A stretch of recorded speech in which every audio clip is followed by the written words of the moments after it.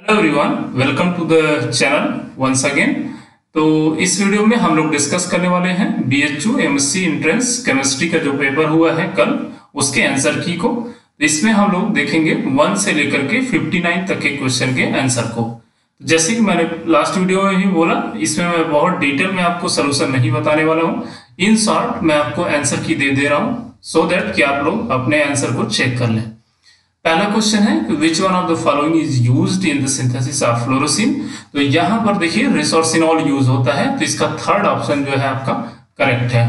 ठीक है, अगला क्वेश्चन है कि इन which of the following reaction ketone is the substrate. तो इन चारों रिएक्शन में कीटोन किसका सबस्ट्रेट होता है? तो देखिए पिनेकॉल यहाँ पर अल्कोहल होता है। तो हाफमैन रीअरेंजमेंट इसका भी नहीं है, वुल्फ रीअरेंजमेंट इसमें भी नहीं है, वेयर विलेजर ऑक्सीडेशन यहीं पर यूज होता है। तो सेकंड जो है इसका डी ऑप्शन करेक्ट होगा, मतलब फोर्थ ऑप्शन। ठीक है, अगला क्वेश्चन देखिए which one is triphenyl methane die. तो देखिए यहां पर आपको डाई के स्ट्रक्चर पता होना चाहिए।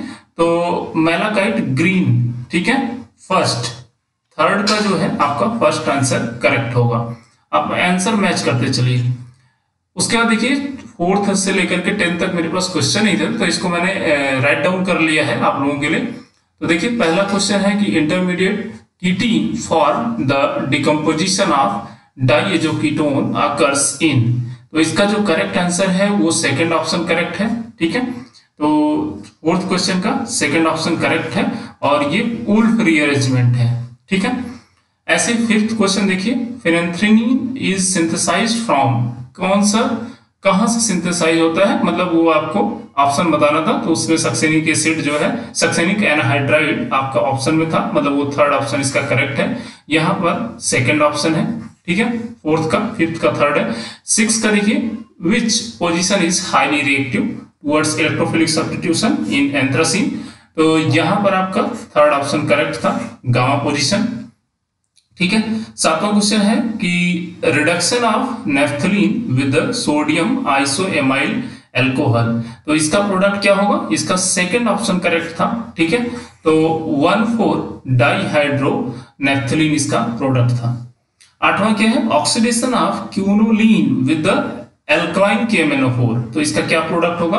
फोर्थ ऑप्शन इसका करेक्ट था, निकोटिनिक एसिड बनता है। ठीक है, ये निकोटिनिक एसिड बनता है। 9 which one is used for isoquinoline, कौन सा यूज होता है? फर्स्ट ऑप्शन इसका करेक्ट है। ठीक है, तो ये कौन से मेथड यूज होता है? इसका नाम है पिक्टेट स्प्लैंगलर। ठीक है, ये मेथड यूज होता है। 10वां nucleophilic substitution in the quinoline. Quinoline से दो क्वेश्चन मिल गया, एक इलेक्ट्रोफिलिक और न्यूक्लियोफिलिक। तो देखिए यहां पर क्वेश्चन नंबर जो 10 है इसका सेकंड ऑप्शन करेक्ट है, जो कि अल्फा पोजीशन दिया हुआ है। ठीक है, इसका सेकंड ऑप्शन करेक्ट है। 11वां देखिए isomer differ in configuration eight asymmetric carbon due to हेमीएसिटल ring form. तो ये क्यों होता है हेमीएसिटल फॉर्मेशन? तो एसिमेट्रिक कार्बन जो हेमीएसिटल बनाता है उसका कॉन्फ़िगरेशन डिफरेंट होता है। ये किस आइसोमर की वजह से? एनोमर की वजह से। ठीक है, तो इसका फोर्थ ऑप्शन जो है करेक्ट है।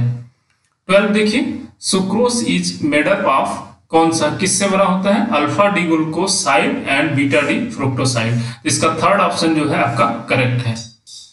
अगला क्वेश्चन देखिए 13 हाउ मेनी मॉलिक्यूल्स ऑफ पर iodic acid are used in the oxidative cleavage of glucose conversion into formic acid. तो यहां पर आपका 4 यूज होता है, 4 पर आयोडिक एसिड मॉलिक्यूल। अगला क्वेश्चन है 14, ठीक है, फ्रुक्टोज इज लिबोरोटरी।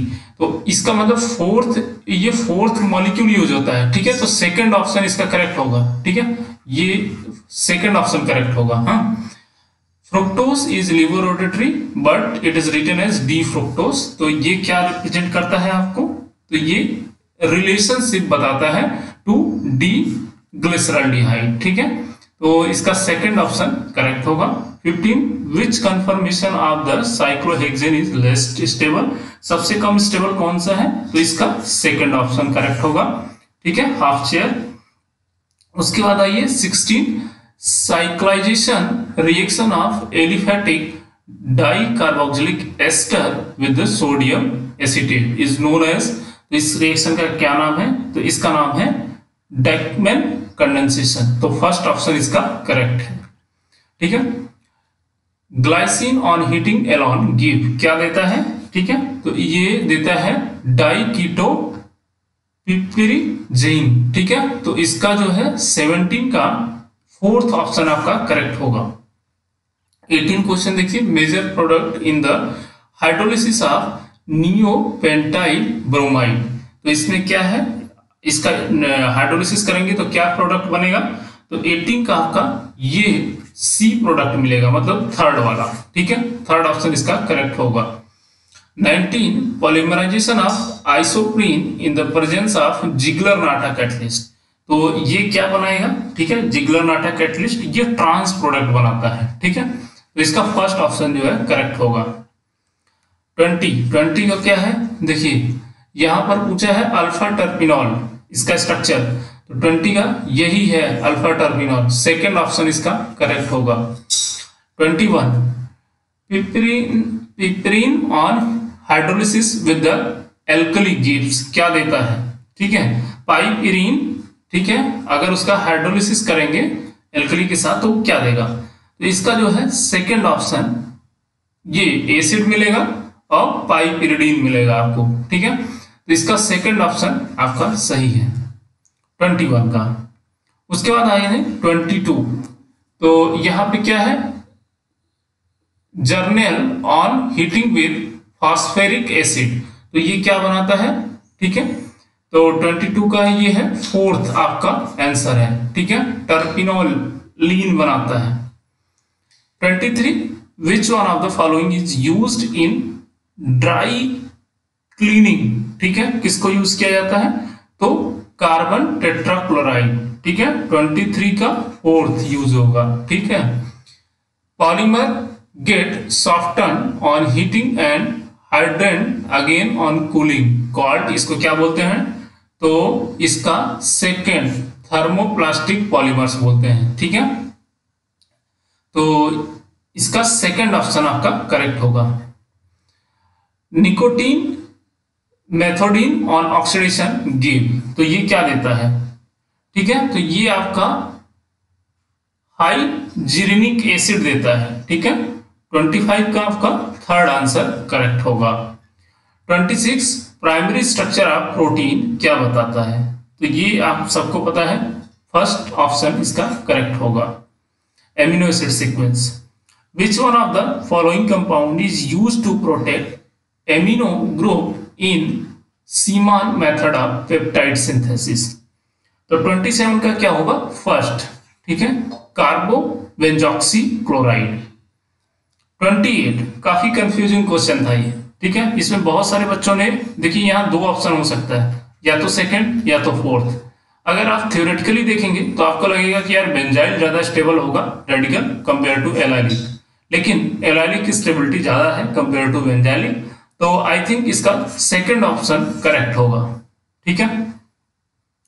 29 क्वेश्चन देखिए, यहां पर सिंपल आपको ये देखना था कि क्लोरीन और हाइड्रोजन कहां पर एंटी है।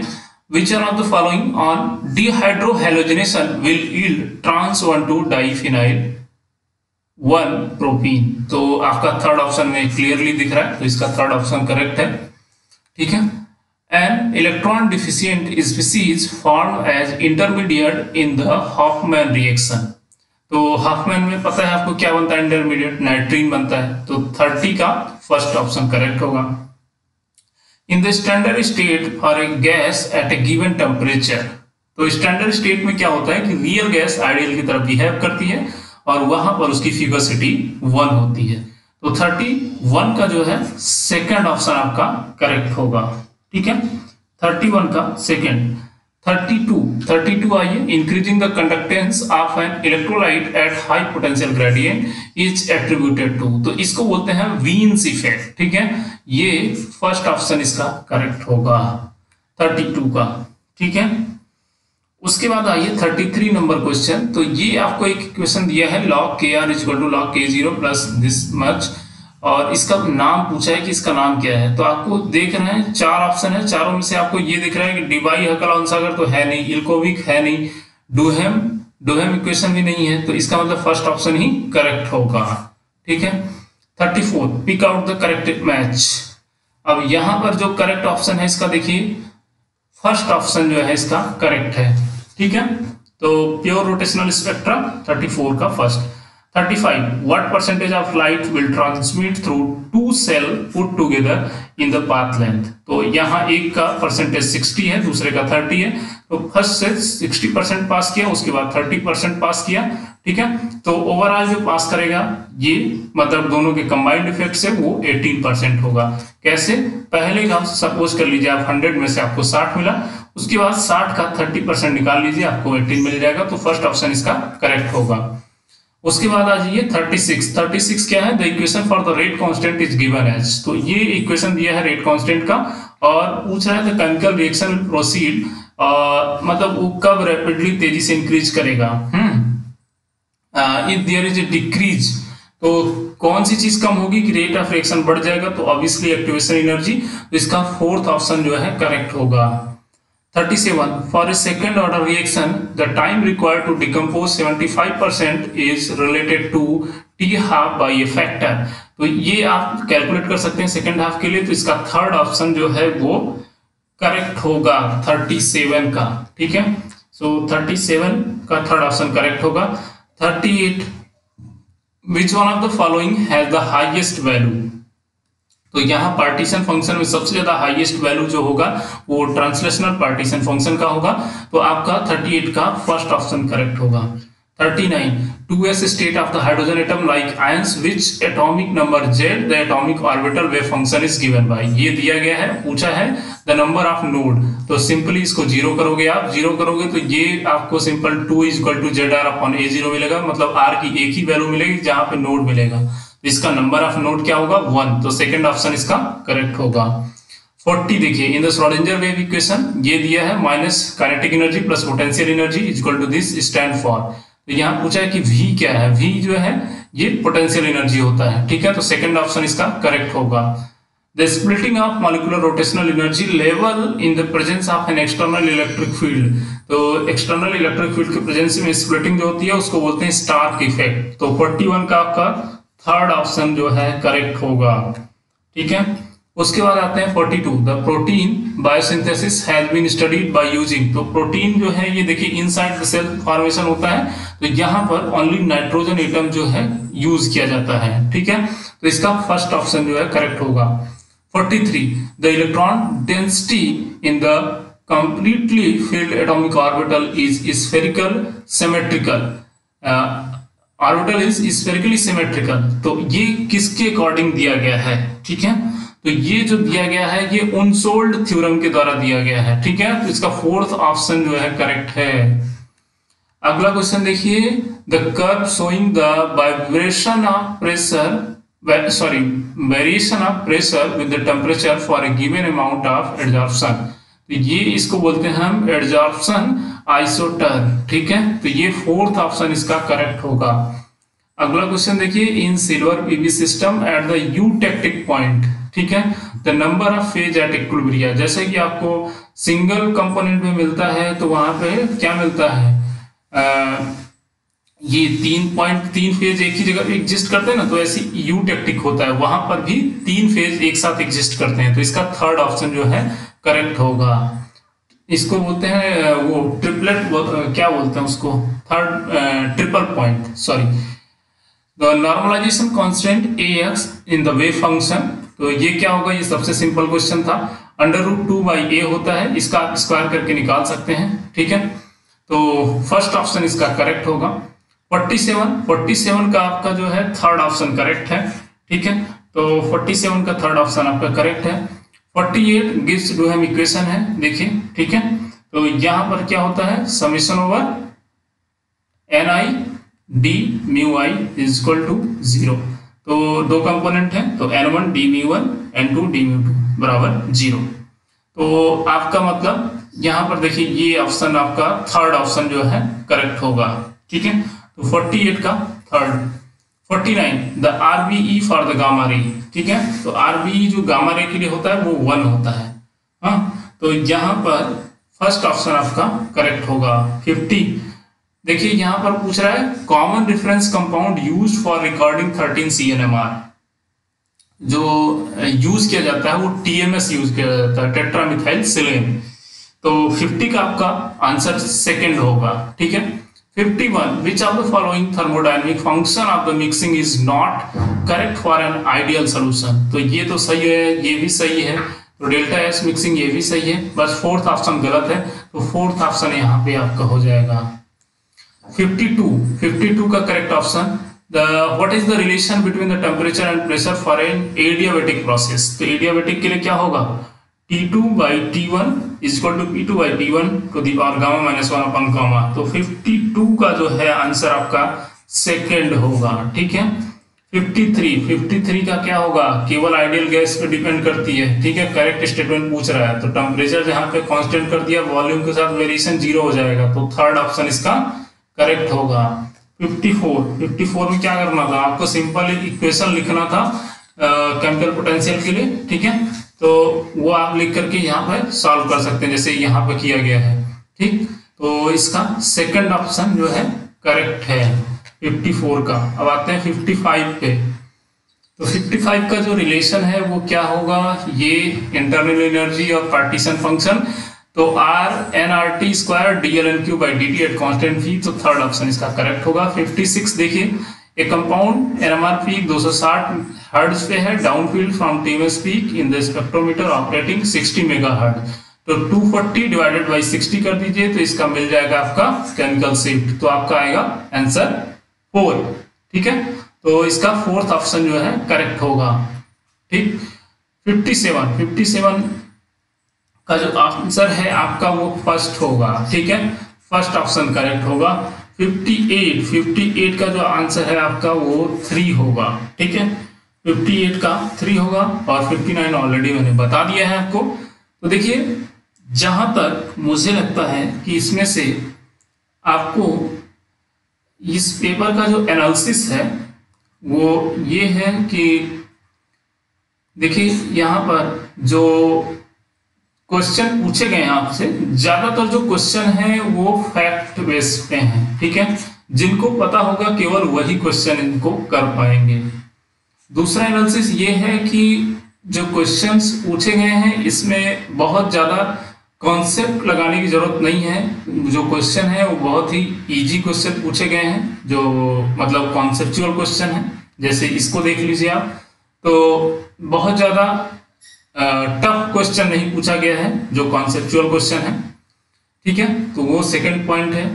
थर्ड पॉइंट ये है कि न्यूमेरिकल बहुत नहीं पूछा गया है, जो भी पूछा गया है ज्यादातर पोर्शन एनालिटिकल, थोड़ा ऑर्गेनिक और इनऑर्गेनिक और फिजिकल बहुत कम पूछा गया है इसमें। तो एक तरीके से आप कह सकते हैं कि जो पेपर का कट ऑफ होगा ये 120 क्वेश्चन में से, ठीक है, 120 क्वेश्चन में से जिसके हमको लगता है जहां तक कि 70 से 80 क्वेश्चन अगर किसी के सही होते हैं, ठीक है, तो मतलब ये रेंज है, एक आप कह सकते हो कि 70 से 80, ठीक है। तो यहां तक आपका मेरिट जा सकता है, एज जैसे कि मुझे एक्सपीरियंस है, ठीक है, ऑलरेडी मैंने भी वहां पर एग्जाम दिया है, क्वालिफाई किया है, तो उस बेसिस पे मैं ये कह सकता हूं आप लोगों को कि ऑलमोस्ट 70 से 80 क्वेश्चन तक इसका कट ऑफ जा सकता है, उसके ऊपर भी जा सकता है। क्योंकि देखिए ये जो क्वेश्चन आपसे पूछे गए हैं इसमें जो BHU वाले स्टूडेंट होंगे उनके लिए बेनिफिट है, क्योंकि उन्होंने एनालिटिकल का क्वेश्चन जो भी पूछा गया है वो बाहर के जो स्टूडेंट हैं वो नहीं कर पाए होंगे, लेकिन जो BHU कैंपस के स्टूडेंट हैं उन्होंने बहुत सारे क्वेश्चन किए होंगे, तो उनको एडवांटेज मिलेगा। तो उनकी वजह से हो सकता है कि कट ऑफ ±10 भी हो सकता है, ठीक है। ये 10 क्वेश्चन ऊपर जा सकता है, 10 क्वेश्चन नीचे भी आ सकता है। और बाकी तो मतलब अगर जो बाहर के स्टूडेंट हैं उनका अगर देखा जाए तो मुझे नहीं लगता कि वो उतना इफेक्टिव कर पाएंगे, क्योंकि थ्योरी ज्यादा पूछा गया था और फैक्ट चीजें ज्यादा थी, ठीक है। तो ये मेरा एनालिसिस है, आप लोगों का भी हो सकता है, ठीक है, वो डिफर कर सकता है। So thank you so much for watching the video. Have a nice day.